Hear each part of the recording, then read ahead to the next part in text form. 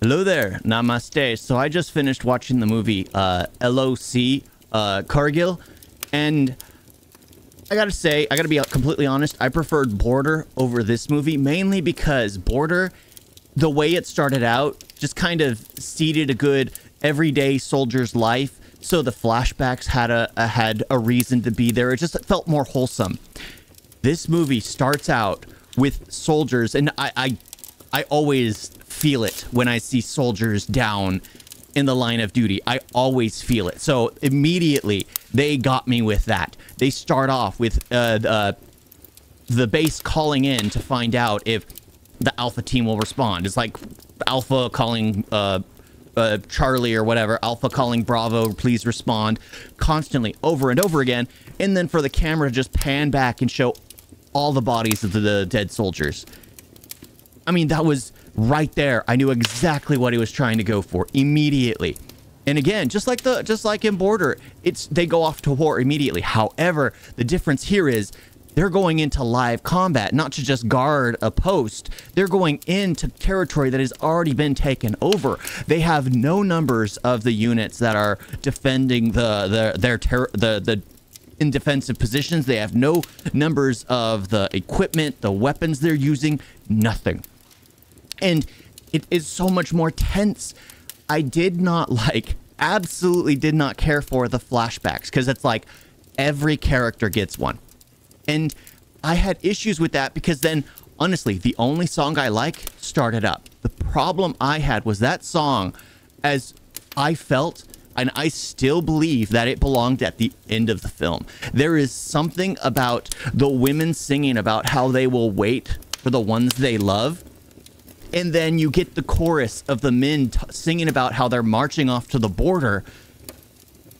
Would be so impactful with the scenery, with the scenes of those soldiers who the women are waiting for are basically being bundled up and set in coffins to return home to be burned, to be buried. I mean, that right there, even while I was thinking about it, while I was watching it, when I was thinking that, I started to get a little choked up because it was more impactful than what I saw, because right there, it was just a flashback. It was just the soldiers driving off to the location. It was just the spouses, the loved ones back at home who were just doing their everyday thing. It didn't have the same impact. And then there was a song in the middle that it didn't work for me, because it was like, we just had a lot of the characters who had an established backstory at that point die off, and then you give me another song trying to establish the exact same thing. It wasn't as good as the first one because it just didn't feel like it belonged anywhere. And then the last song, yes, it worked, but after I had that vision, like that's the problem. I envisioned it at the very beginning, and still even now, even comparing it to all the others, the two other songs in this movie, the one at the very beginning, the one at the 40-minute mark belonged at the end. Honestly, if you were to take that music and put it under the visuals at the very end, I promise it'd be much more impactful. I know for a fact it'd be much more impactful. From what I read of the dialogue, the subtitles were off. And the audio kept cutting out because they would curse, and they removed the curse words. And from what I know of Hindi, because I've been studying it or trying to learn it, I was like, yeah, those words don't line up. That's not what they're saying right there. And then it would kind of say it later in a sentence. But I liked the war aspect. Other than the flashbacks, other than everything else, it was the fact that they were having to take back territory and the lives that were lost.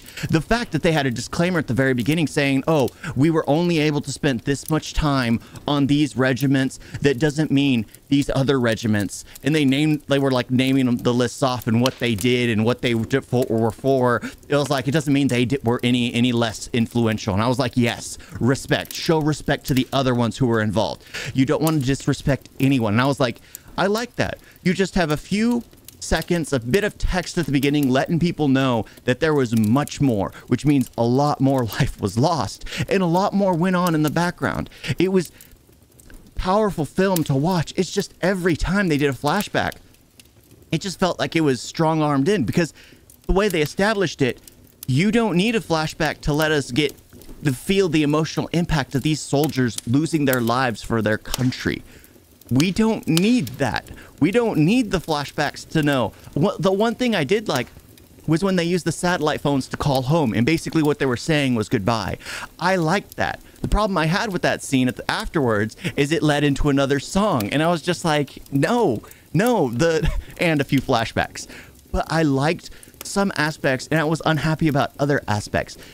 This film was a lot slower, because there was a lot of walking sequences. There was a lot of that stuff. There was a lot of parts where battalions had to keep switching and companies and joining other companies and assisting other companies. And honestly, if I didn't have the text at the beginning, I would have been like at the bottom of the screen, I would be completely lost. I would have been absolutely lost.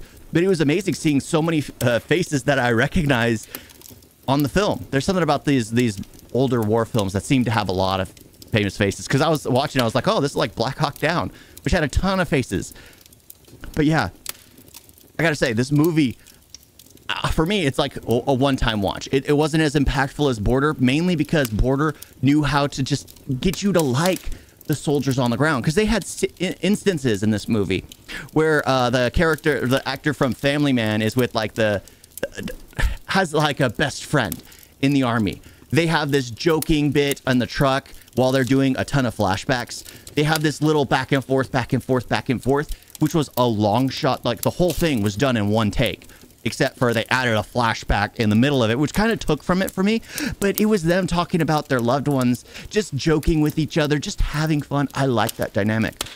There was a scene where the one captain was basically outside the phone booth teasing the other lieutenants or whatever who were on the phone with their spouses, just teasing them about that stuff. And then one of the lieutenants basically talks to him about it. And then they kind of break it because, oh, this guy knows nothing about humor. That's him just trying to be fun. And then they shake hands. And it was just like the little things about war. I was like, those little things I enjoyed. The flashbacks, I did not. But other than that, it was just tragic to watch. Tragic to go through. And it's just absolutely disgusting because it was like, here are these soldiers that can't do anything. And it just reminded me of the line, because I want to get my grandfather's thing uploaded, and it reminded me of the line he says where it's just, he's just there to do his duty. He's not there to have any questions. He's not there to, you know, try to change anything. He's just there to do his job. When you sign up for the military, when you sign up for the army, when you sign up for the Air Force, when you sign up for whatever thing, you're just there to do the job. You're there to follow orders. That is it. And it's just throughout this thing, that's all it was. Because you would see, like, why wouldn't you just cross the L.O.C., cut off it's just like, there's so many things. Why? I never got an answer for it. It's just, that was the order. The order was they could not cross the L.O.C., the line of control. And in my mind, I'm like, why not? But then again, that's my mind. For me, if someone tries to take your territory, you would think you would have the right to kind of go around. Because, okay, neighbors. Take neighbors, for instance. So my parents live on a big plot of land. Their neighbors tried building their fence into my parents' land. And their issue was, they were saying, like, no, it's not a big deal. It's only a meter onto your land. It's not much. But that's taking land. Imagine that nationwide. But it's like a meter of land. And then my dad was all smart, and he was like, well, then just put it a meter on your side.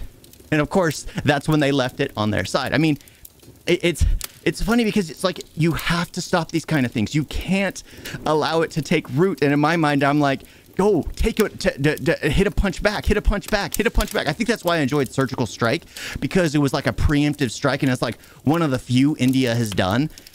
And I think that's why I like that one, because this one is just like, why not? Why can't you go across the L.O.C., cut off their supply line, and then basically leave the people in the middle stranded, so that way they have to leave? Sure, they're still getting choppered in some supplies, but at that point in time, there's nothing real new coming in. But you know what? I don't know. I'm not into that political landscape. I just know that this movie was just so...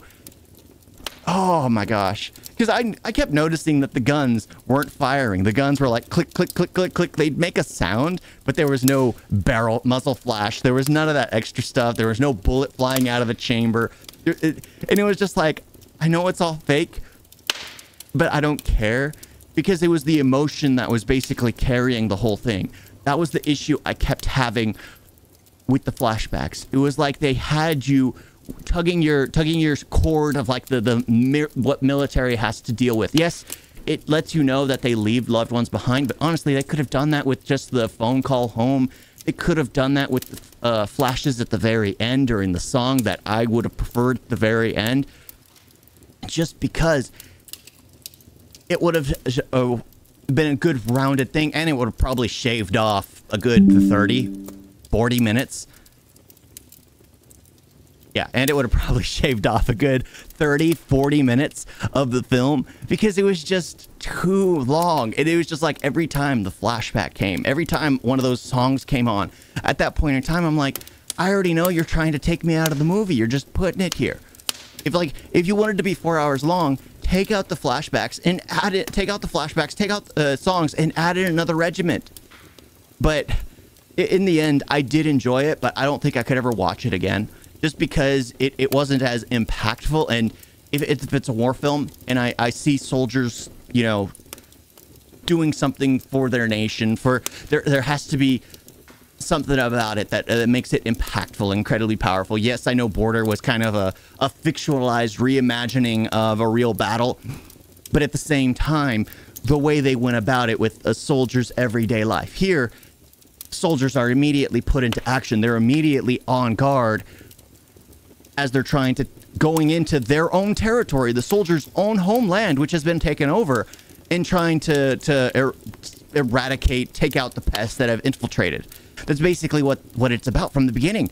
So immediately it's on edge. It's high tension. There is no everyday soldier life, except for the scene at the very beginning where they're all on trucks. They're all on planes, basically being taken to the border.